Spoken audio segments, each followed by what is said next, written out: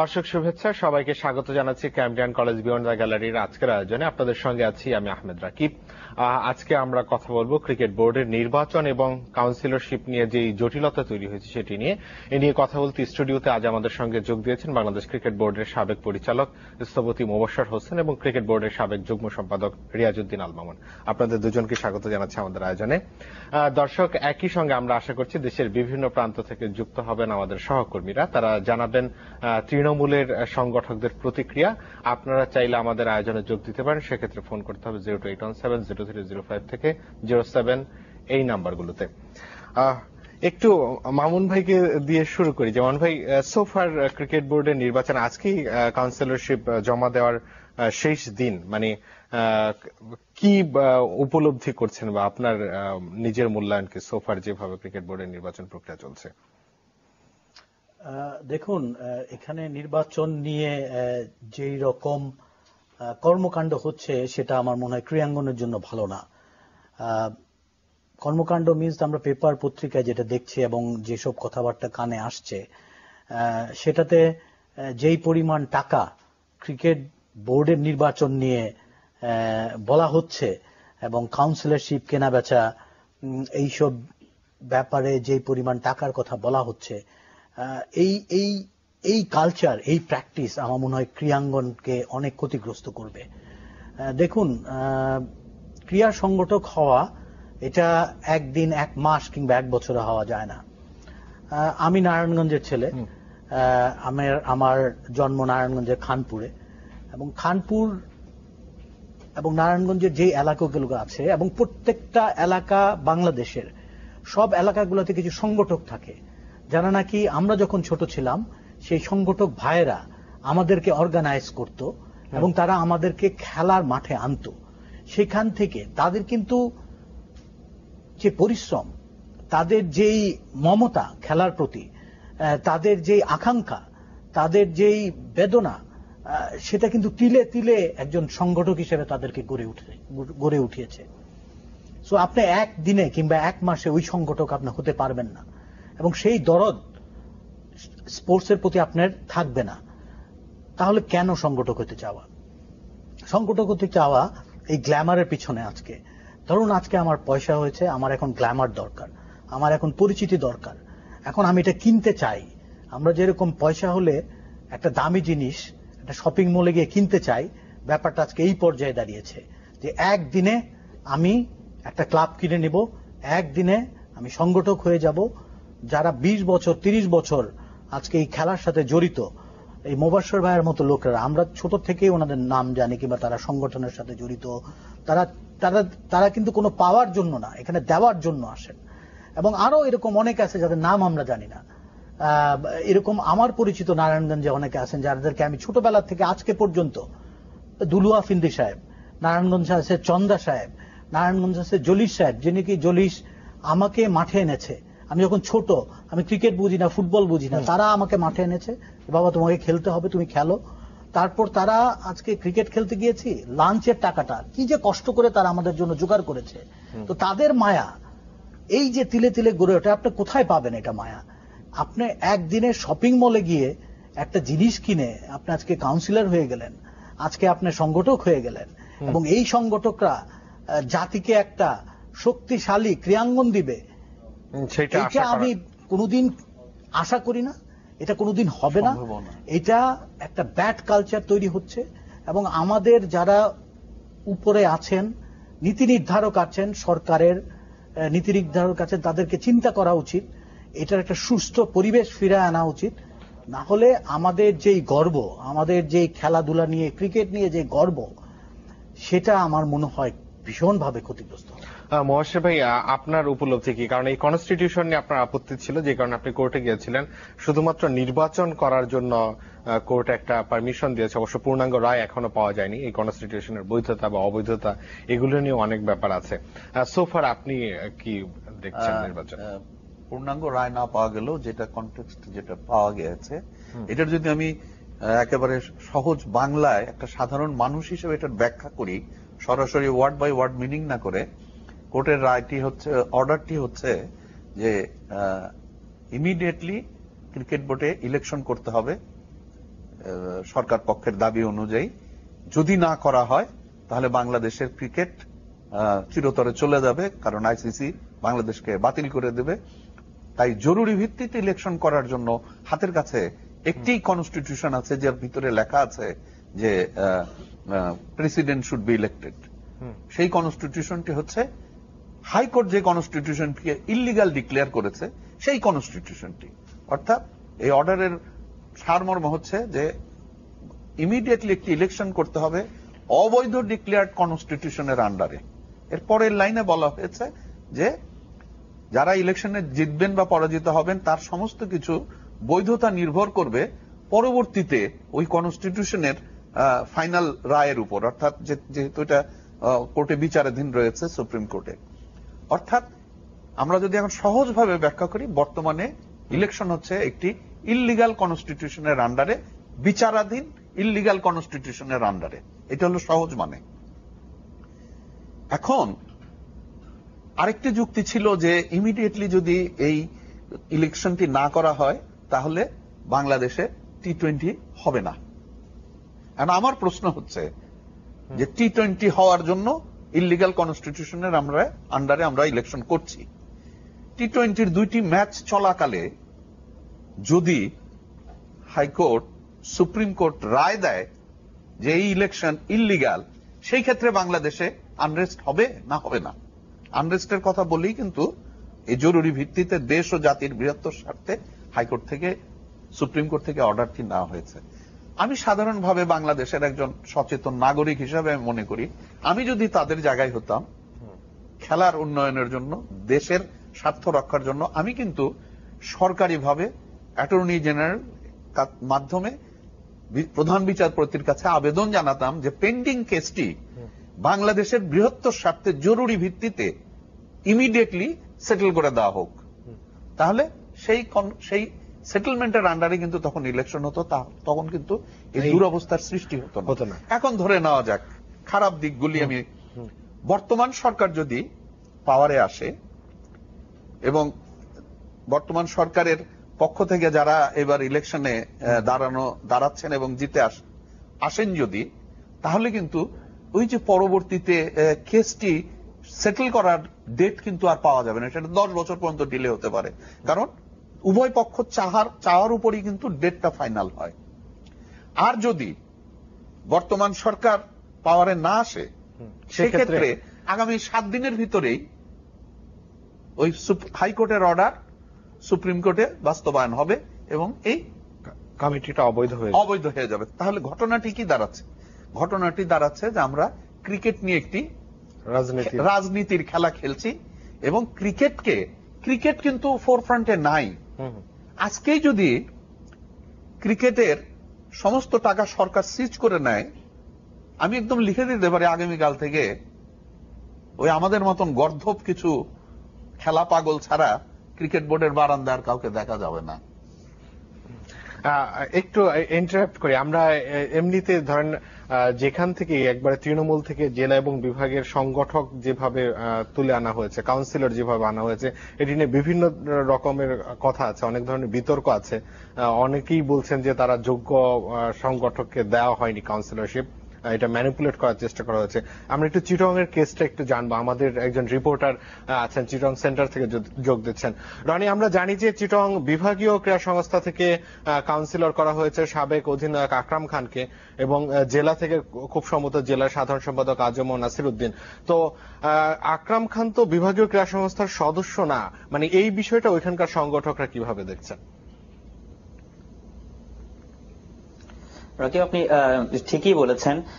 এই বিসিবি নির্বাচন যখনই কাউন্সিলর পদ চেয়ে বিভিন্ন বিভাগীয় ক্রীড়া সংস্থা এবং জেলা এবং ক্লাবগুলোতে চিঠি পাঠানো হয়েছে, ঠিক তখনই চট্টগ্রামের এই কাউন্সিলর নিয়ে একটা প্রতিযোগিতা সৃষ্টি হয়েছে, বিশেষ করে বিভাগীয় ক্রীড়া সংস্থার কাউন্সিলর নিয়ে। তো আমরা দেখেছি এই বিভাগীয় ক্রীড়া সংস্থার কাউন্সিলর নিয়ে একটা ধোঁয়াশা সৃষ্টি হয়েছিল, বিশেষ করে বিভাগীয় ক্রীড়া সংস্থার সাধারণ সম্পাদক সিরাজউদ্দিন মোহাম্মদ আলমগীর এবং সাবেক অধিনায়ক আকরাম খান। তো আমরা এই দুইজনের মধ্যে কে কাউন্সিলর হতে যাচ্ছেন এ নিয়ে আমরা সংশয়ে ছিলাম। তো গতকালকে রাতে সেই সংশয়টা অনেকটাই দূর হয়েছে। আকরাম খানকে কাউন্সিল হিসেবে নিয়োগ দেওয়া হয়েছে। তবে একটা জিনিস, যে বিষয়টা আছে, এই দুইজনের মধ্যেই যে কাউন্সিলরটা দেওয়া হয়েছে তার মধ্যে বিভাগীয় ক্রিয়া সংস্থার সাধারণ সম্পাদক সিরাজুদ্দিন মোহাম্মদ আলমগীর গঠনতন্ত্র অনুযায়ী তিনি কাউন্সিল পাওয়ার যোগ্যতা রাখেন। তবে এক্ষেত্রে আকরাম খানকে কাউন্সিলর হিসাবে নিয়োগ দেওয়ার পরে এখানে ক্রীড়া সংগঠকদের মধ্যে একটা মিশ্র প্রতিক্রিয়া আমরা এখানে লক্ষ্য করেছি। যেমন হচ্ছে ক্রিকেটারদের, তিনি সাবেক অধিনায়ক, ক্রিকেটের সোনালী অতীত তার সাথে জড়িত, তিনি জাতীয় ক্রিকেটটাকে বিশ্ব ক্রিকেটটাকে এগিয়ে নিয়ে গেছেন। তো এক্ষেত্রে অনেকের ধারণা যে তিনি এই বিভাগীয় ক্রীড়া সংস্থার কাউন্সিলর মনোনীত হয়, তিনি এই বিভাগে ক্রিকেটটাকে একটি উন্নয়ন দিকে নিয়ে যেতে পারবেন। অন্যদিকে একটি সংশয়ও আমরা লক্ষ্য করছি, বিশেষ যেটি হচ্ছে সিরাজুদ্দিন মোহাম্মদ আলমগীর তিনি ঘোষণা দিয়ে রেখেছিলেন যদি গঠনতন্ত্রের বাইরে কোনো কাউকে মনোনয়ন দেওয়া হয় তাহলে তিনি আইনি প্রক্রিয়ায় আইনি আশ্রয় নেবেন। তো এক্ষেত্রে একটি সংশয় কিন্তু থেকে যাচ্ছে এবং এক্ষেত্রে সংগঠকদের মাঝেও কিছু ক্ষোভ আছে, বা এটা আমরা লক্ষ্য করেছি। রনি, আপনাকে অনেক ধন্যবাদ। আপনার পয়েন্ট আমরা বুঝতে পেরেছি যে যদি সেই ক্ষেত্রে অবশ্য কোনো সমাধানের পথ হয়তো দেখছেন, আবার যদি আদালতে যায় সেক্ষেত্রে নির্বাচন হেল্ড আপ হওয়ার সুযোগ হয়তো আছে। এটি নিয়ে একটু মোবাশ্বের এবং মামুন ভাই দুজনের কাছেই শুনবো। আমরা একটা ছোট্ট বিরতি নিয়ে আসছি। দর্শক, ক্যামব্রিয়ান কলেজ বিয়ন্ড দ্য গ্যালারিতে নিচ্ছি ছোট্ট একটা বিরতি, ফিরবো খুব শীঘ্রই, আমাদের সাথেই থাকুন।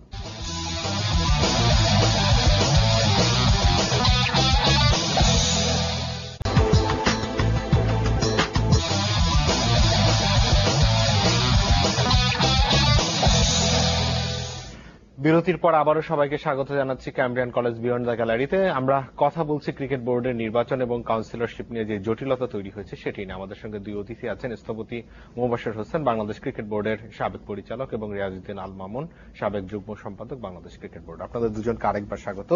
এবং দেশের বিভিন্ন প্রান্ত থেকে সংযুক্ত হচ্ছেন আমাদের সহকর্মীরা। দর্শক চাইলে আপনারও এই আয়োজন নিয়ে আপনাদের কোনো মন্তব্য কিংবা পরামর্শ থাকলে আমাদের জানাতে পারেন। ফোন করতে হবে 08170300507 এই নাম্বারগুলোতে। মহসির ভাই এবং মামুন ভাই, চিটং স্যাটেল হয়ে গেছে, আর সবচেয়ে বড় ক্রাইসিস খুব সম্ভবত তৈরি হয়েছে রাজশাহীতে, কারণ এটা এখনো, আমি তোমার সাথে একমত না, সেটেল কিন্তু হয় নাই। দুর্ঘটনা ঘটার সম্ভাবনা আছে, কিন্তু মানে কাউন্সিলরের নাম অ্যাটলিস্ট পাওয়া গেছে। বাট রাজশাহীটা হচ্ছে খুবই আনসার্টেন। আমরা একেবারে রাজশাহী স্টুডিওতে চলে যাচ্ছি, আমাদের সহকর্মী সৌরভ আছেন। সৌরভ, এখনো পর্যন্ত কি কোনো আপডেট আছে রাজশাহী বিভাগ বা জেলা ক্রীড়া সংস্থা থেকে কে কাউন্সিলর হচ্ছেন ক্রিকেট বোর্ড নির্বাচনে? আসলে রাকিব, বেশ কিছুদিন ধরেই রাজশাহী ক্রিকেট পাড়ায় এই কাউন্সিলরশিপ নিয়ে একটি লুকোচুরির গুঞ্জন আমরা শুনতে পাই, এবং আপনাকে জানানোর প্রয়োজন যে রাজশাহী জেলা এবং বিভাগীয় ক্রীড়া সংস্থা থেকে অভিযোগ উঠেছে যে গঠনতন্ত্র অনুযায়ী যাদের আসলে এই কাউন্সিলরশিপের মনোনয়নশিপ পাওয়ার কথা তাদেরকে না দিয়ে অন্য কাউকে দেওয়া হচ্ছে, এই ধরনের আমরা অভিযোগ শুনতে পাই। তো আজকেই নমিনেশন পেপার সাবমিট করার আজকেই আসলে শেষ দিন। তো আজকে এসে আমরা যেটা জানতে পেরেছি যে ইতিমধ্যে বিভাগীয় ক্রীড়া সংস্থা থেকে কাউন্সিলরশিপের জন্য মনোনয়ন পত্র পাঠানো হয়েছে। আমরা বিভাগীয় কমিশনারের সাথে কথা বলেছি, তিনি আমাদেরকে বলেননি আসলে কাকে এই নমিনেশন করা হয়েছে। তবে আমরা অভিযোগ পেয়েছি রাজশাহী বিভাগীয় ক্রীড়া সংস্থার সাধারণ সম্পাদক মাহমুদ জামাল সাহেব, তিনি আমাদেরকে বলেছেন যে তার পাওয়ার কথা থাকলেও তাকে বাদ দিয়ে এর আগের পরিষদের যে সাধারণ সম্পাদক ইমতিয়াজ আহমেদ শামসুল হুদা কিসলু সাহেবকে আসলে এই নমিনেশন পেপার পূরণ করে তার নামে পাঠানো হয়েছে। এদিকে জেলা ক্রীড়া সংস্থায় আরো একটু জটিলতা দেখা দিয়েছে, সেটি হলো যে জেলা ক্রীড়া সংস্থা দাবি করছে যে তাদের কাছে কোনো ধরনের চিঠি কিংবা তাদের কাছে এই নমিনেশন পেপার তাদের কাছে পাঠানো হয়নি। যদিও এটি পাঠানোর কথা জেলা প্রশাসকের মাধ্যমে, এবং জেলা প্রশাসক সহ জেলা ক্রীড়া সংস্থা সবাই মিলে একটি ডিসিশন নেবেন যে আসলে কারা এই নমিনেশন পাবে। তো এদিকে জেলা প্রশাসক মহোদয়ের সাথে আমরা কথা বলেছি এ ব্যাপারে।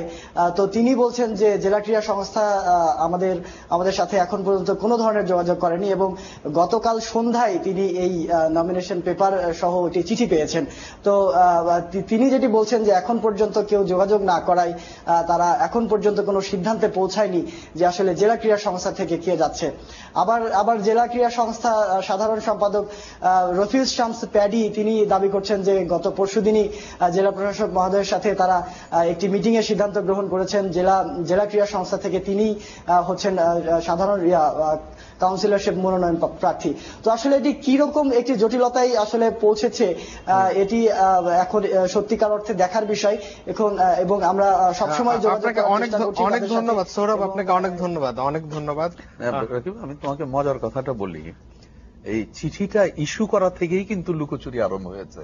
জেনারেলি কোনো প্রতিষ্ঠানের চিঠি আইদার ইট গোস থ্রু কুরিয়ার সার্ভিস অথবা পোস্টাল ডিপার্টমেন্টের এখন এডি সহ রেজিস্ট্রি হয়ে যায়, অথবা সবগুলি ফাইল বুকে ব্যক্তিগতভাবে পৌঁছায় কার কে রিসিভ করলো তার সিল সহ, এবং রিসিভ করা ব্যক্তি উল্লেখ করা থাকে যে ওনাকেই শুধু রিসিভ করতে হবে। কিন্তু আমরা এখানে দেখলাম কিছু চলে গেছে হাতে, কিছু চলে গেছে বাই পোস্ট, কিছু চলে গেছে কুরিয়ারে, কিছু আবার নিজে নিয়ে গেছে। এই নিজে নেওয়ার ঘটনাটা কিন্তু খুব ইন্টারেস্টিং।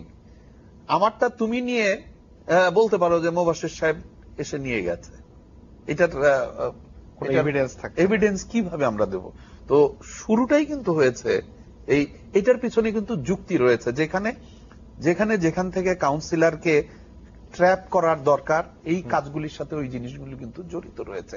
এটা আমার বক্তব্য না, এটা মিডিয়া এবং সমস্ত ক্রীড়া অঙ্গনে এই বক্তব্য আসছে যে যেটার অলরেডি পেমেন্ট হয়ে গেছে সেগুলি হাতে হাতে লেনদেন হয়েছে, যাতে ওই ক্লাব বা ওই প্রতিষ্ঠান বা ওই ব্যক্তি তার পরিবর্তন করতে না পারে। একটু মামুন ভাইকে জিজ্ঞেস করি, মামুন ভাই দুটো কেস আপনি দেখলেন, দুটো বিভাগীয় শহর এবং আমাদের ক্রিকেটের জন্য সবচেয়ে চারণভূমি বলতে যা বোঝায়। চিটং আমাদের অনেক সাপোর্ট দিচ্ছে, অনেক ক্রিকেটার প্রডিউস করছে, at the same time Rajshahi. এখানের অবস্থা দেখে আপনি কতটা, আপনার কি বক্তব্য? অ্যাকচুয়ালি আমরা কি চাই এটা হলো প্রথম কথা। বিসিবি কি চায় এবং বিসিবির যে কর্তা ব্যক্তি থাকে সে কি চায়। এখন আমরা যেটা সবসময় বিসিবিতে দেখি আর কি, এটা প্র্যাকটিস, এটা আমি সব মানে ইন্ডিভিজুয়ালি কাকে বলবো না, এটা প্র্যাকটিস দ্যাট নির্বাচনের হওয়ার আগেই আমরা নির্বাচন বিজয়কে নিশ্চিত করতে চাই, এবং সে নিশ্চিত করার জন্য আমরা কিন্তু সবকিছু প্রিপারেশন করেই এই বিভাগগুলোতে আমরা পাঠাই। লিস্ট কিন্তু আগে থেকে তৈরি করে সেন্টার থেকে বিভাগে যায়। এটা আপনার ভাবার কোনো কারণ নাই যে এটা রুট লেভেল থেকে সেন্টারে আসতেছে, যে রুট লেভেলে যারা ক্রিকেটের সাথে সম্পৃক্ত কিংবা বিভাগীয় ক্রীড়া সংস্থার সাথে সম্পৃক্ত কিংবা ডিসি এবং তার টিম নিয়ে বসে এটা সিলেক্ট করে উপরে পাঠাচ্ছে, এরকম ভাবার কোনো কারণ নাই। সেটা হলো আমার যে বিশ্বস্ত লোকটা আছে এবং যাকে আমি মনে করি সে আমাকে ভোটটা দিবে, এরকম একটা লোকের সাজেশন সেন্ট্রাল থেকে পাঠানো হয় জেলাগুলোতে এবং বিভাগগুলোতে, এবং সেই নামটাই আসতে হবে, নিশ্চিত করতে হবে, এবং সেটা যতভাবে নিশ্চিত করা যায় সেটার ব্যবস্থা করতে হবে। করে ইলেকশনের দিন তো শুধু ভোটটা হবে, বাট ইলেকশনের আগেই আমাকে বিজয় নিশ্চিত করতে হবে। সো এটার যে খারাপ দিকটা হলো দ্যাট জেনুইন যারা সংগঠক, জেনুইন যারা অ্যাকচুয়ালি বিভাগগুলোতে খাটে, তাদের বাদ পড়ার সম্ভাবনা অনেক বেশি, অনেকাংশেই বেশি। এখন দেখুন, আমার বিভিন্ন পরিচয় থাকতে পারে, আমার বিভিন্ন ক্ষেত্রে অবদান থাকতে পারে, বাট স্পেসিফিক্যালি ওই জেলাতে ক্রীড়া ক্ষেত্রে আমার কি অবদান সেটাই বিবেচ্য বিষয় হওয়া উচিত। এই ধরনের একটা ইনসেনটিভ যে আমি সেন্ট্রালি কাজ করার সুযোগ পাচ্ছি। সো এইটা না হয় যদি আমার জাতীয় পর্যায়ে কিংবা আমার সেন্ট্রাল পর্যায়ে অনেক কিছু অবদান থাকতে পারে, বাট আমার বিভাগের জন্য আমি কি করেছি, আমি চিটাগং এর জন্য আমি কি করেছি, কিংবা আমি রাজশাহী ক্রিকেট খেলার জন্য আমি কি করেছি, আমি কত বছর ধরে ওই বিভাগের কর্মকাণ্ডের সাথে জড়িত, আমার সিভিতে কি আছে। সো এইগুলা বিবেচ্য বিষয় হওয়া উচিত যদি আপনি ক্রীড়াঙ্গনের ভালো চান। আমরা নির্বাচন কেন করি? নির্বাচন করি যে পপুলার লোকটা, যে যোগ্য লোকটা, সেই যাতে আপনার ইলেক্টেড হয়ে সার্ভিস দিতে পারে। একটু মোবাশ্বের ভাইয়ের কাছে জানতে চাই যে এই আইনি দিক যেটি আমরা চিটং এর কেসে শুনলাম, তাতে কি ইলেকশনটাকে কোনোভাবে বন্ধ করা বা এই ধরনের আমি এটা আইনের দৃষ্টিতে কিন্তু বন্ধ করার সম্ভাবনা আছে। বিভিন্ন ডিস্ট্রিক্ট থেকে যদি কোর্টে কেস যায় তাহলে স্টে অর্ডার হওয়ার সম্ভাবনা আছে। কিন্তু গত অর্ডারটির পরিপ্রেক্ষিতে আমার কেন জানি মনে হয় যে যেখানে সুপ্রিম কোর্ট থেকে একটি অর্ডার দেওয়া হলো অবৈধ কনস্টিটিউশনের আন্ডারে আপাতত ইলেকশন করতে হবে দেশ এবং জাতির স্বার্থে বেসিক্যালি এবং টি-20 কে রক্ষা করার জন্য, এই ধরনের যে কোনো কেসকেও তাহলে আমার মনে হয় স্টপ করে রাখা যেতে পারে, যে পরে বিবেচনা করা হবে পরবর্তীতে। তো সেই ক্ষেত্রে আমি আইনের লোক না, কিন্তু গত অর্ডারটির পরিপ্রেক্ষিতে আমার ফিলিং হচ্ছে এটা। মোহন ভাই, এমনিতে এট দ্য সেম টাইম আমরা গেলাম একবারে তৃণমূল পর্যায়ের অবস্থা। ঢাকার ক্লাবগুলোতে যে কাউন্সিলরশিপ বেচা কেনার একটা কথা শোনা যাচ্ছে, এটা নিয়ে মানে আপনার নিজের রিয়ালাইজেশনটা কি? দেখেন, এই জিনিসটা যে কখনোই হয় না তা আমি বলবো না। এই জিনিসটা এর আগেও ছিল, বাট একটা সীমিত পর্যায়ে একটা সীমিত অ্যামাউন্টের মধ্যে এই জিনিসগুলো হতো। অত্যন্ত মানে সিক্রেসি মেনটেন করে দুই একটা ঘটনা হয়েছে, যেটার ব্যাপারে সবসময় আমার মনে সবাই সতর্ক ছিল। বাট এই এখন এসে যেটা হয়েছে, আমি জানি না এটা টি-20-র প্রভাব কিনা।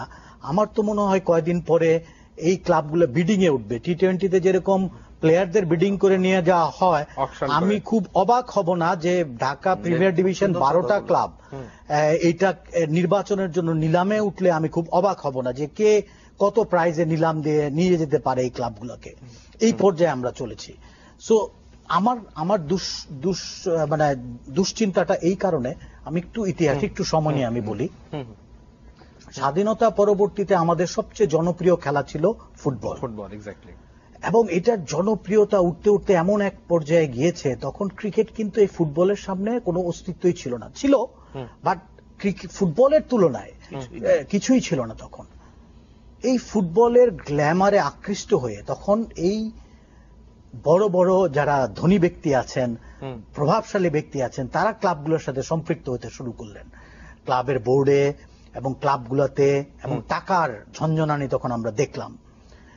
এবং ফুটবলের পতনের ওয়ান অফ দ্য কারণ, আজকে অজনপ্রিয় হওয়ার ওয়ান অফ দ্য কারণ, যখন অসংগঠক এই পয়সার জোরে সংগঠক হয়ে গেলেন এবং তার মোহ যখন আস্তে করে কেটে গেল একদিন, সে কিন্তু চলে গেছে এই ফুটবল ছেড়ে।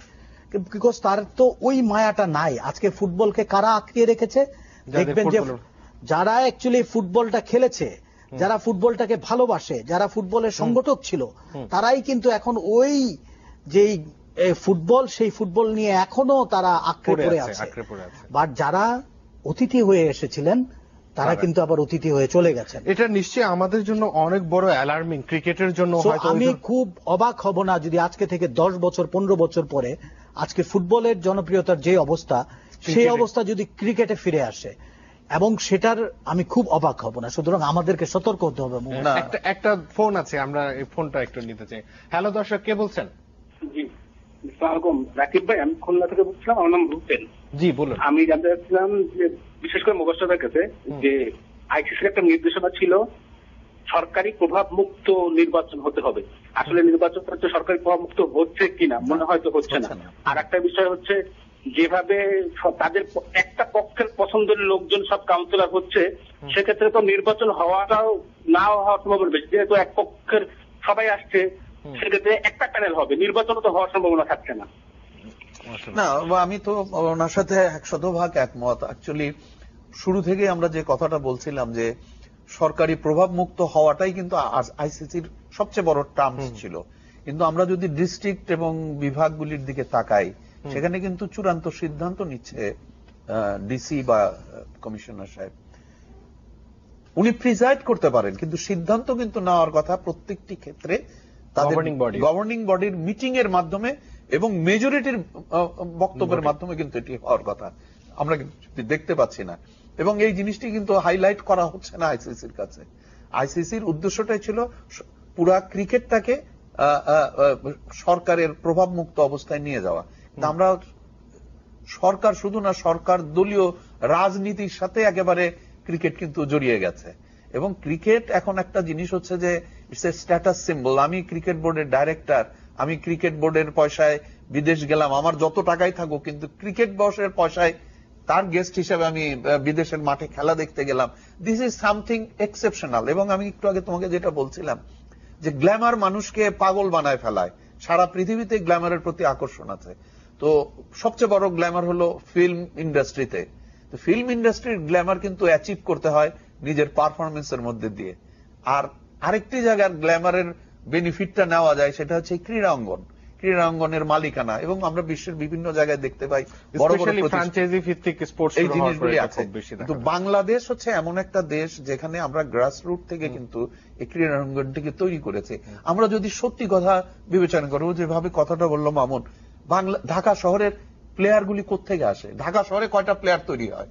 ঢাকা শহরের কিন্তু মেজরিটি প্লেয়ার তৈরি হয়ে আসছে ডিস্ট্রিক্ট, সাব ডিভিশন, এই জায়গাগুলি থেকে।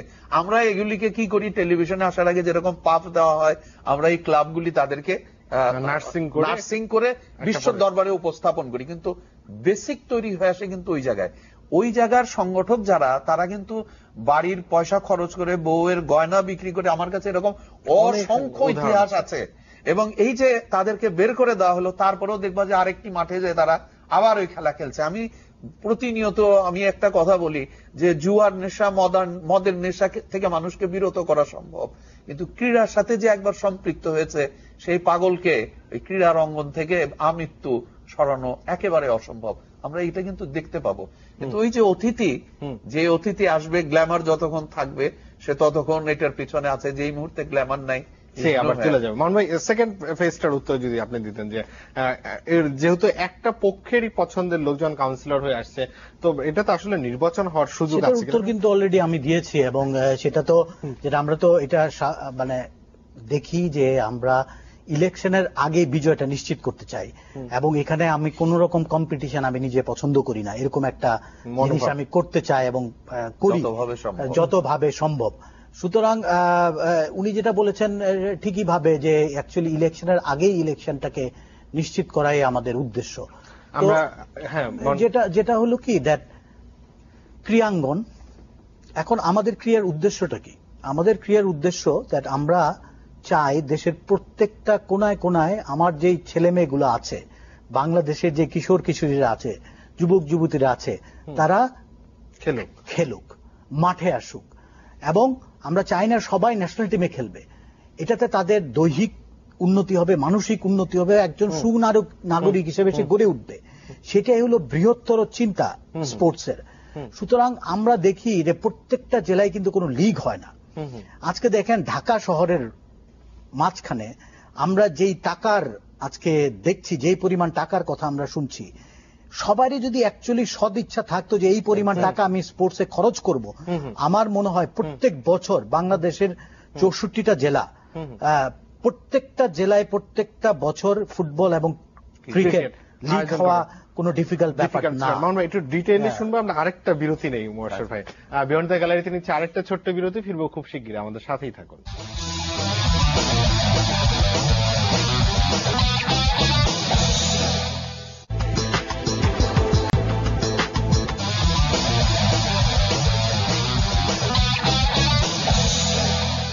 আরেকবার সবাইকে স্বাগত জানাচ্ছি ক্যাম্ব্রিয়ান কলেজ বিয়ন্ড দ্য গ্যালারিতে। আমরা কথা বলছি ক্রিকেট বোর্ডের নির্বাচন এবং কাউন্সিলরশিপ নিয়ে যে জটিলতা তৈরি হয়েছে সেটি নিয়ে। আমাদের সঙ্গে দুই অতিথি আছেন, স্থপতি মোবাশ্বের হোসেন, সাবেক পরিচালক বাংলাদেশ ক্রিকেট বোর্ড, এবং রিয়াজুদ্দিন আল মামুন, সাবেক যুগ্ম সম্পাদক বাংলাদেশ ক্রিকেট বোর্ড।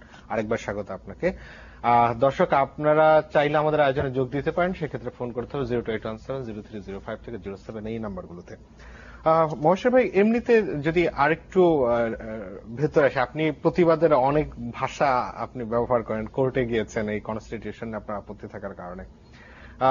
এমনিতে সম্মিলিত ক্রীড়া পরিবারের একটা ভূমিকা আমরা দেখেছিলাম যখন মামুন ভাইরা বোর্ডে ছিলেন, তখন অনেক কাজের প্রতিবাদ করেছে ওই সংগঠনের ব্যানারে। এখন সেই সংগঠনের এই সময়ের কোন মুভমেন্ট আমরা দেখি না। এটার one of the major reason, যখন বর্তমান সরকার, আমি কিন্তু যখন ওই প্রতিষ্ঠানটা করি তখন কিন্তু প্রায় মিটিং এ আমি একটা কথা বলতাম, খুব শুনতে খারাপ লাগবে, আমি আজকে সেই কথাটা উচ্চারণ করি, যে তোমরা যদি পাওয়ারে যাও হয়তো আমাকে জামাতকে নিয়ে হয়তো ক্রীড়া পরিবার বানানোর দরকার হতে পারে, because I have to talk against you. এটা আমি বলেছিলাম ওই সময়। বাস্তব ঘটনাটা কিন্তু তাই। ক্রীড়া পরিবারের মাধ্যমে আমরা যখন এই বর্তমান সরকার যখন পাওয়ারে আসলো, সেই লোকজন ইলেকশন করে, that was a nice election, এবং যারা পরাজিত হয়েছে তারা পর্যন্ত ওই ইলেকশনটাকে ওয়েলকাম করেছিল, দ্যাট ওয়াজ এক্সিলেন্ট। এবং আমাদের সবচেয়ে বড় চিন্তা ছিল যে এই ধারাবাহিকতাটা যেন পরবর্তীতে চলে, সেই তো ধারাবাহিকতাতে কিন্তু চললো না। এবার যদি সেইভাবেই যদি ইলেকশন হতো তাহলে কিন্তু আমরা অনেক কিছু থেকে বিরত হতে পারতাম। তো দুঃখজনক ঘটনা হলো যে এই ক্রীড়া পরিবার কিন্তু এরপরে আমি ওটার সাথে আমার সম্পৃক্ততা আমি সরিয়ে ফেলি, যেহেতু আমি দেখলাম যে ওইখানে ব্যক্তি স্বার্থর বাস্তবায়নটা সবচেয়ে বেশি ফোরফ্রন্টে যাচ্ছে। তো সেই কারণেই আমি ওটার সাথে ছিলাম না, এবং পরবর্তীতে কিন্তু এটার অস্তিত্ব অলমোস্ট নাই বললেই চলে। আর আমি আগের সরকারের আমলেও কেস করেছি, এখনো করেছি। কেসগুলির ধরন কিন্তু হলো জাস্ট ক্রিকেট বোর্ডে ইয়েটা নিয়ে আসা এবং স্বচ্ছতা নিয়ে আসার জন্যই খালি কিন্তু আন্দোলন। আমার কোনো ব্যক্তি স্বার্থ বা আমার ক্লাবের কোনো ব্যক্তি স্বার্থ এ ধরনের কোনো কিছুই ছিল না।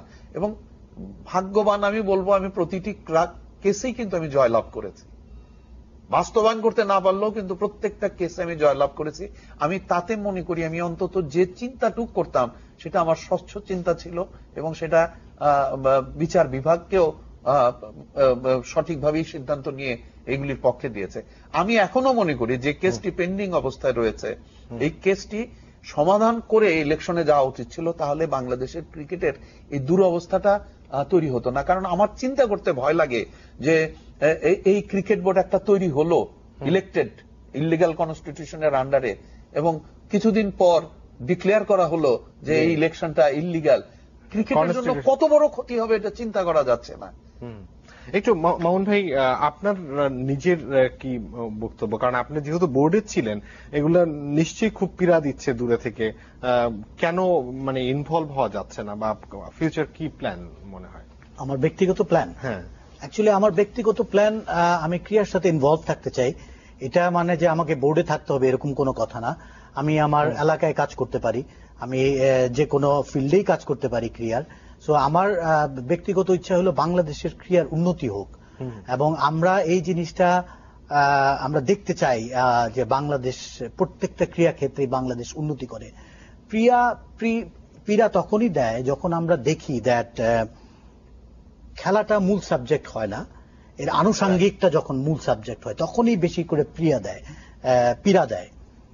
দেখেন, আমরা খেলা নিয়ে তর্ক করতে পারি, খেলার মান নিয়ে তর্ক করতে পারি, বাট আজকে যেই রকম নোংরামি শুরু হয়েছে, আমি কয়েকদিন আগে টেলিভিশনে দেখলাম একজন বলছেন বর্তমান বোর্ডের দ্যাট জেলা সংস্থাগুলোর একটা কমিটি তাদেরকে ঢাকায় মিটিং করতে দেওয়া হবে না। সো আমরা তো এই ভাষায় ক্রীড়াঙ্গনে কথা বলতে পারি না। আমরা তো স্পোর্টস থেকে তাহলে কি নিলাম, কি শিখলাম? আমরা স্পোর্টসে তো শিখায় যে জয় পরাজয়ের পরেও আপনি যে ফ্রেন্ডশিপ, এবং আপনার যে আমার শত্রু, যে যার সাথে নাকি আমি 90 মিনিট ফাইট করেছি কিংবা একদিন ক্রিকেট খেলেছি, খেলা শেষে তার সাথে হ্যান্ডশেক করা, কিংবা তার ভালো খেলাটাকে খেলা শেষে অ্যাপ্রিসিয়েট করা, যে সে যোগ্যতা হিসেবেই জয় লাভ করেছে। আর যদি আমাদের পরিস্থিতিটা এত নোংরামিতে যায় তাহলে এটাকে আমি স্পোর্টস বলবো না, আর যাই বলি এটা স্পোর্টস না। এবং এই মন মানসিকতা দিয়ে বাংলাদেশের স্পোর্টসের উন্নতি করা যাবে না। মামুন ভাই এবং ওয়ার্কশপে আমরা শেষ পর্যায়ে চলে এসেছি। আপনার দুজনকে অনেক অনেক ধন্যবাদ আমাদের সঙ্গে যোগ দেওয়ার জন্য। দর্শক, আমরা অবশ্য এই অপ্রিয় টপিকে কথা বলতে চাই না। আমরা চাই যে আমাদের এই আয়োজন হবে পুরোপুরি খেলা নির্ভর, এবং মাঠের পারফরমেন্স, ক্রিকেটারদের পারফরমেন্স, ফুটবলারদের পারফরমেন্স, সেগুলো নিয়ে বিশ্লেষণ করতে চাই। আশা করি সেই রকম সুযোগ খুব শীঘ্রই তৈরি হবে। আপনাদের অনেক ধন্যবাদ আমাদের সঙ্গে যোগ দেওয়ার জন্য।